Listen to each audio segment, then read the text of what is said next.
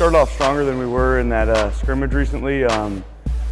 Still got a lot of things we need to clean up on both sides of the ball, offense and defense. We got a good group of seniors, so I think we'll lead through this, and future looks bright for us. I think everybody's picking up on it. There's those little things I'm talking about need to be cleaned up, but for the most part, I think we're picking up on it. We're getting his style of play. It's pretty similar to what we had before, and just making little changes that need to be made. I don't think the offense or the defense were really happy with what happened.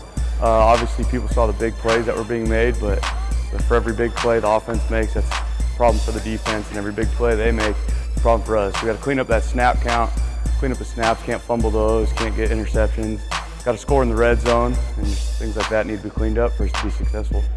I mean, me personally, I've been working for it 5 years. Everybody else we've been heading towards this as soon as last season ended.